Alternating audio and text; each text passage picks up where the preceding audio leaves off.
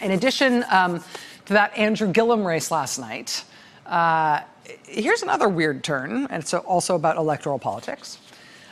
One of the broader trends that is happening in Democratic Party politics this year for the midterms is that there's a whole bunch of people running on the Democratic side for Congress who are people who have national security backgrounds, people whose background is in law enforcement, intelligence, military, the diplomatic corps, other national security roles. For example, just last night in Florida, a former UN ambassador won a congressional primary in the district that is currently represented by Republican Congressman Ron DeSantis. Ron DeSantis had to give up his seat in Congress in order to become the Republican candidate for governor. We now know he'll be running against this guy, Andrew Gillum. But in his district, in the Ron DeSantis district, it will be Bill Clinton's UN ambassador, Nancy Soderberg, who will be running as the Democrat to try to flip that seat from red to blue. Another national security veteran, a guy named Chris Hunter. He's a former FBI agent and a former DOJ prosecutor. He won a primary last night in Florida as well to try to unseat Republican Congressman Gus Bilirakis. And another district where Democrats, are seen as having a real shot at flipping that seat from red to blue with this candidate, Chris Hunter. But that dynamic is not Florida specific. Democrats have a whole lot of candidates all across the country, particularly in potentially flippable districts where the Democratic candidate comes from a national security background. And that's interesting in terms of strategy. And was that a deliberate plan by, the Democratic Party? What does that say about national security professionals and their desire to get into electoral politics and the Trump? You could analyze it from a lot of different angles.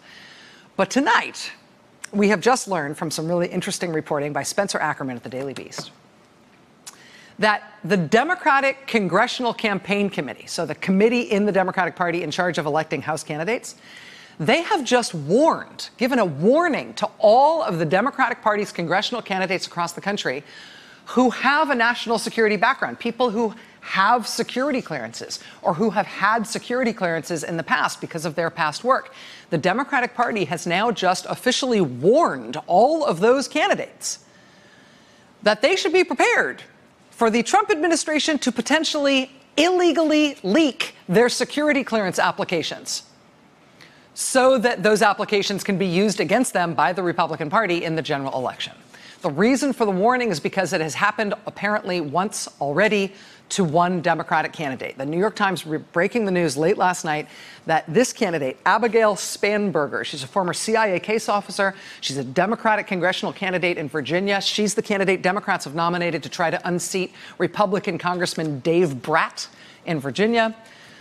Abigail Spanberger apparently had her full unredacted security clearance application not just released by the Trump administration without her permission, which is illegal, but the Trump administration apparently released it to a Republican opposition research effort, which then did immediately start using that security clearance application against her in her congressional campaign. I mean, applications for security clearance are incredibly intrusive and incredibly personal on purpose.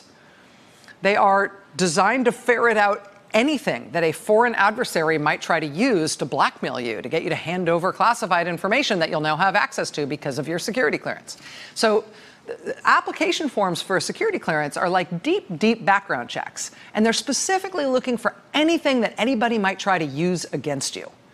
So it's medical information. It's relationship information. It's very detailed questions about, have you ever smoked pot? Right? It's very detailed information about your family, about your extended family. It's super, super intrusive. And the government agency responsible for issuing your clearance is obviously supposed to protect that information in your security clearance application, right? Not just because it's intensely private. It's because, by definition, this is intensely private information about people who are obtaining security clearances. So it's important to keep it secure.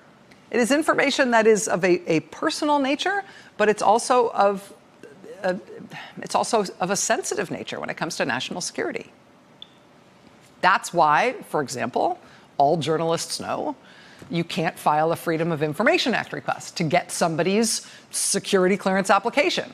I mean, you can try, but if you get anything back from the agency that you're FOIAing, it's whatever you get back is going to be redacted to within an inch of its life to protect the sensitive information in that document, and rightly so. At least that's the way it's supposed to work. But for some reason, the Trump administration responded to a FOIA request by this Republican group looking for information about this Democratic congressional candidate, ex-CIA officer Abigail Spanberger.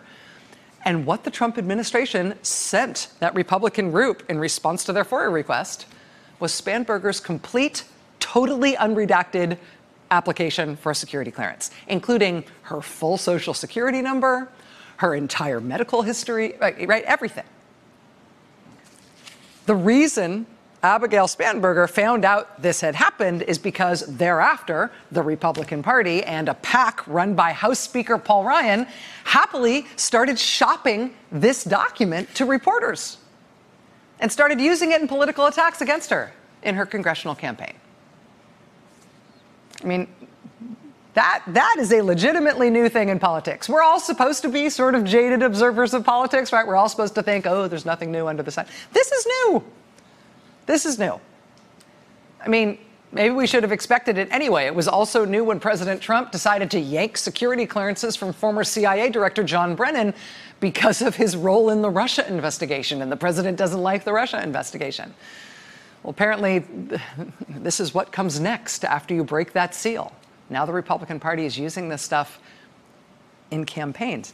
Hey there, I'm Chris Hayes from MSNBC. Thanks for watching MSNBC on YouTube. If you want to keep up to date with the videos we're putting out, you can click subscribe just below me or click over on this list to see lots of other great videos.